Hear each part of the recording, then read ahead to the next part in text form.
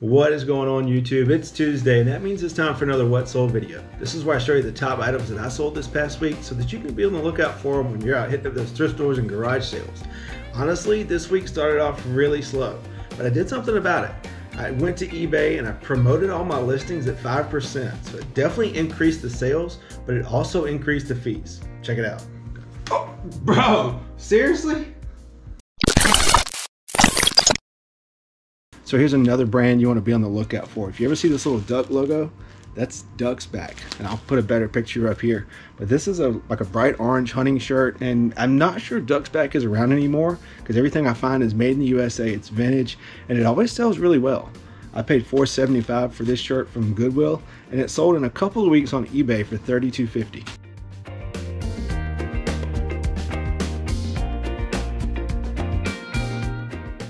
Not a huge sale, but this brand, Scentsy, is something that you kind of need to be on the lookout for. They make these wax warmers, and a lot of people collect them. So when they're discontinued or they're not making a certain line anymore, they become more and more valuable. Like I've actually sold a Disney one for over $100. This one is like a metal watering can. It's called Rustic Garden. It's not one of the high-end ones, but I paid $3 for it at Goodwill, and it sold for $30.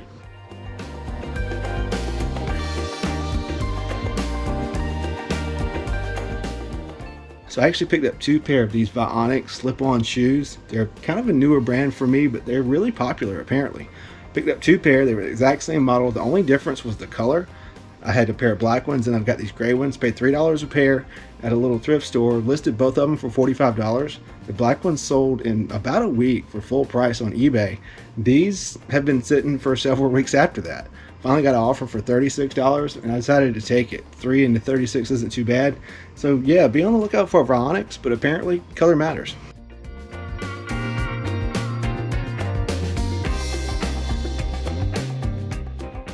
So I've kind of got a new motto that I've adopted, and that's stay curious. And that's the reason that I find a lot of the things that I sell, because I'm curious. And this is one example.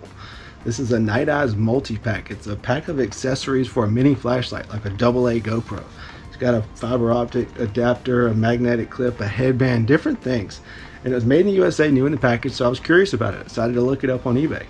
Sure enough, it was bringing some pretty good money. They only wanted $1 for it, so I grabbed it. Paid $1 for it, and it sold for $30 on eBay.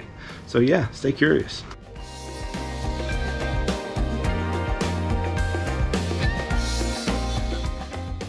So this is my first time finding these sandals, and they feel really flimsy, really cheap, really light. They're very similar to Crocs. They don't even feel as good as Crocs, but they apparently are. These are UFOs. Like I said, I've never found them before. You can see the name there, and there's the logo on the side.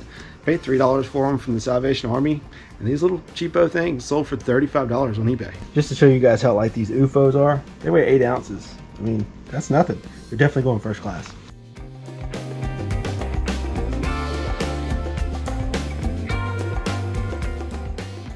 I love finding these things. This is a Rainmate IL, and they sell super quick. I paid $4 for this one from the Salvation Army. It's like a vaporizer, room freshener thingy. I think the only way you can get it is to have like an at-home demonstration done for the Rainbow vacuum cleaner.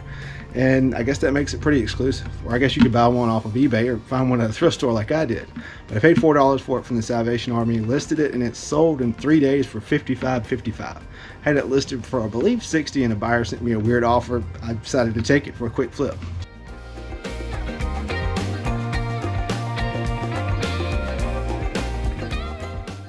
More estate sale video games. Paid $5 a piece for these original PlayStation games. I've got Spyro the Dragon, Spyro Year of the Dragon, and Spyro Ripto's Rage. So it's like the first through third edition of all the Spyros. I decided to lot them all together in one lot instead of selling each one individually. And they all sold for $64.50, paid $15 like I said. And they actually sold to the global shipping program on eBay, so pretty good sale.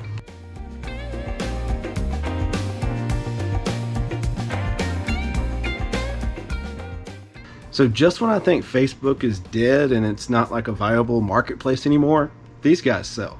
And they sold for $64. I paid $5 for this pair of M4 Viper roller derby roller skates at a garage sale. Like I said, they sold for $64. I had just cross-listed them too. They've been on eBay forever. Cross-listed them to Facebook, and they sold in a couple of days. So I guess Facebook is still okay. And also be on the lookout for skates. They can sell for some really good money if you find the right ones.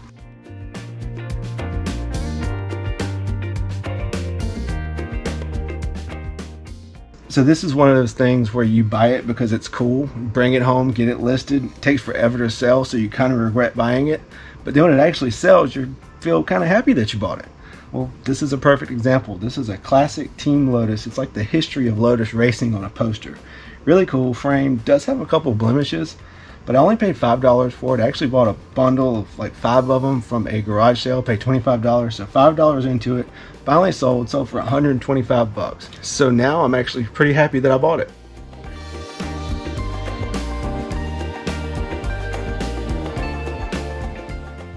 You guys may have seen this in my last video, but are you looking up old software? I mean, if you ever see this old IBM logo or that colorful Macintosh logo, you definitely want to look them up. This software had been sitting at my Goodwill so long that it had gone half price. I paid $2 for it, and it sold in like 3 days for $165. It's IBM Visual Age for COBOL, and I have no idea what any of that means. Just happened to look it up because I know how to look up old software, and it turned out pretty good.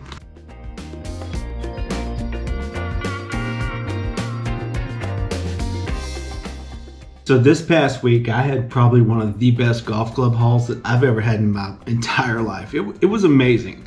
And I'm definitely going to go over that in a future video, but right now I just want to share with you some of the highlights of some of the ones that have already sold so that you can kind of get to know some of the brand names so that you can be on the lookout for them. This is a TaylorMade M2 driver.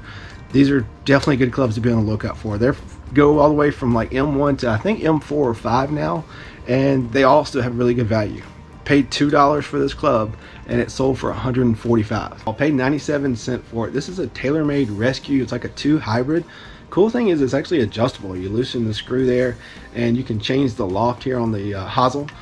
Pretty cool club. I almost wanted to keep it, but paid 97 cents for it and it sold for $55 on eBay. Another club, Cleveland Launcher DST 3-wood, paid $1.97 for it from the Epic Golf Club haul, and it sold for $44 on Facebook Marketplace. This is a TaylorMade RBZ Tour 3-wood. This would have been one of the ones that was 97 cents, and it sold for $67.